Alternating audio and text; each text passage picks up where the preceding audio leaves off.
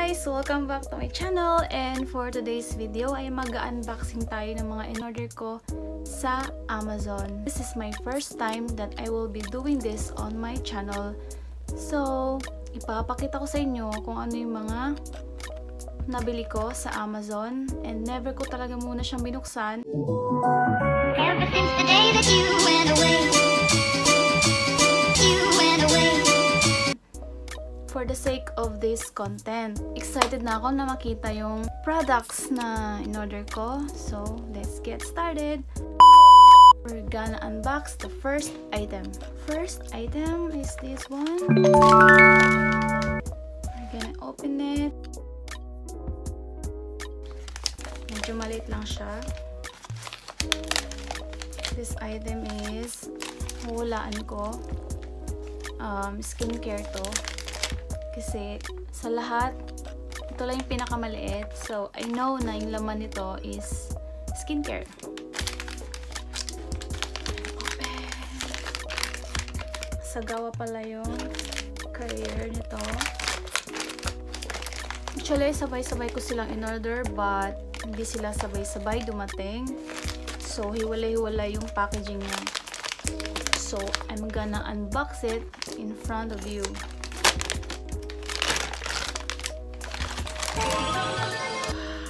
Look at this. Naka-bubble wrap pa siya.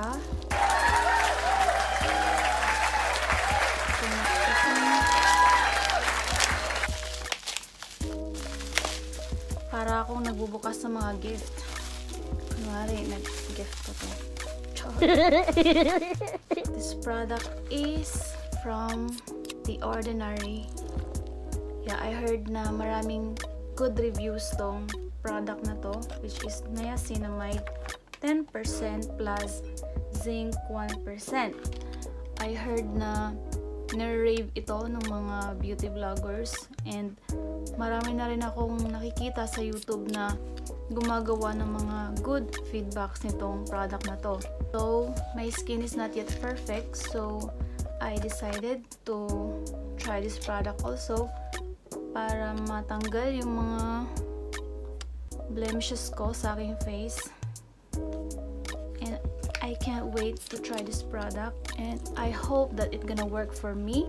Yeah, looking forward, and I'll do a separate video for this product for my honest review regarding my experience throughout this product. Abangan nyo yun sa channel ko, kaya dapat always notify ka sa mga videos ko para makikita mo kaagad kapag na-review ko na to.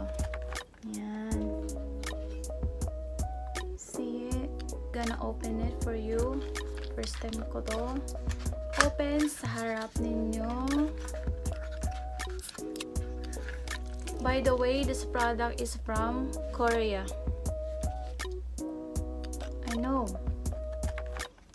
Yan. Tanan! I bought it for around 1,800 yen. So, i-flash ko na lang sa screen details ng product na to. So, wala siyang manual. Just the box and this one. Next item is this.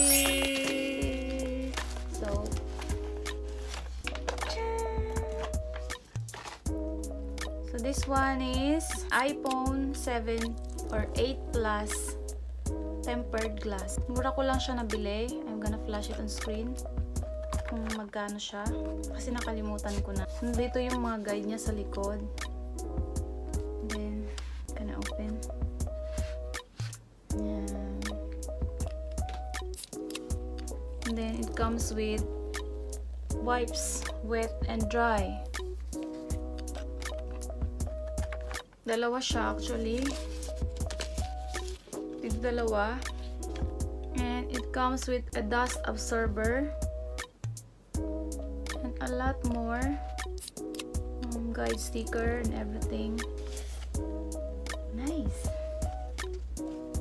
Dalawa yung tempered glass niya sa isang pack. Next item, third item is this.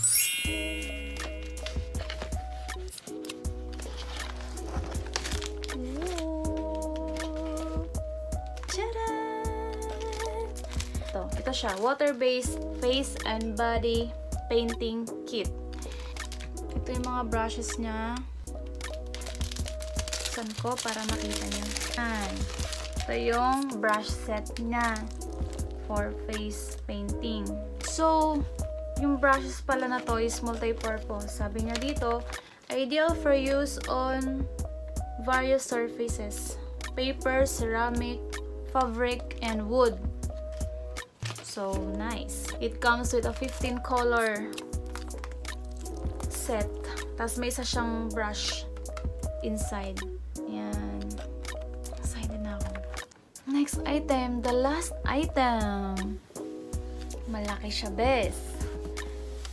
Malaki siya. I'm gonna open it like this. Kasi meron siya ditong way kung paano buksan. Open daw, open.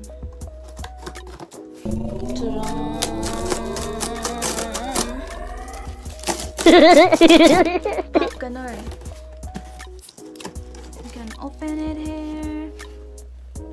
Wow, walang laman. Medyo wala siyang styro. Ay, wala siyang nilagay na bubble wrap, but look at that. Kung gaano siya ka, hindi siya nalalaglag. Kasi, meron siyang nilagay na plastic anti-chorba. Ayan naman. Naka-ano siya sa loob, naka-sealed siya sa loob. So, hindi talaga siya guys. So, believe ako sa packaging, pag-package nila nitong product na to. Not ordinary tripod, but it's a Gorilla tripod. I decided to buy this item kasi hirap ako kapag nagba-vlog ako sa labas. Sobrang hassle kapag nagdadala ako nitong yung isa kong tripod na gamit ngayon. Pang outdoor talaga kasi yon. But this one, handy lang siya. Convenient siya. Kahit saan ko siya dalhin. And good thing about this product na din. Kasi, pwede siyang kahit saan ilalagay. Flexible siya sa kahit na anong place na pwede mong i-set up itong tripod na to. Good thing about this product kasi pwede siya sa camera and phone. Kaya ako siya binili kasi dual purpose siya. So, I can't wait to use this. Ayan siya, oh. Yan, nakalagay dito. Product specifications. Digital cameras and video camera. Tapos, meron din siyang screws, yung kanina pinakita ko. Like this.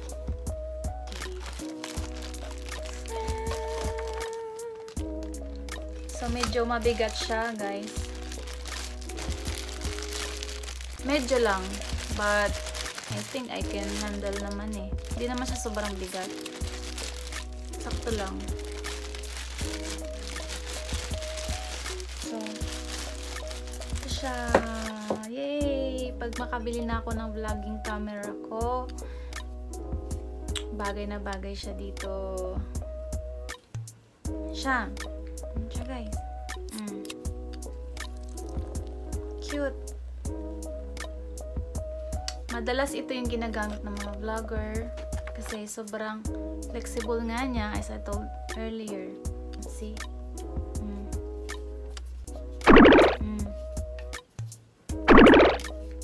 Yan.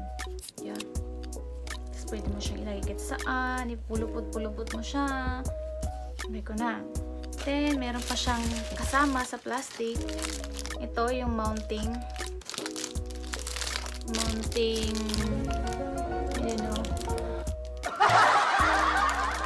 pang mount sa phone, ito yon. Ito naman yung sa camera, this one, and open.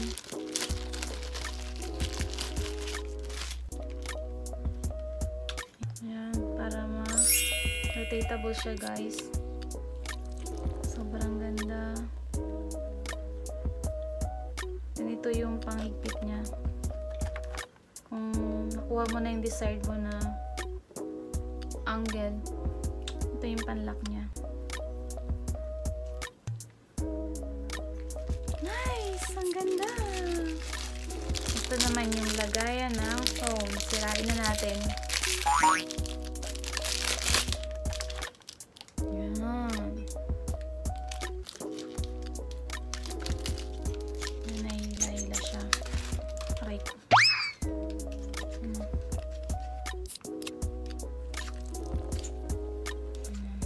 Nice! So this tripod comes with a manual. Ito yung manual niya. Diyan na. And this is how it works. Ito yung mga sample niya kung paano siya ginagamit. At sa puno, pwede siyang ilagay. Ano naman, guide kung paano siya i-mount. I'm so excited to use this product. And this ends my unboxing for today. I hope you enjoy watching this video.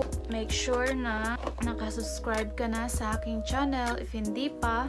Tapos, hit this video a thumbs up and don't forget to share, comment for any video suggestions that I'm gonna do for my next vlog. Hit the notification bell for more video updates. And see you guys on my next vlog.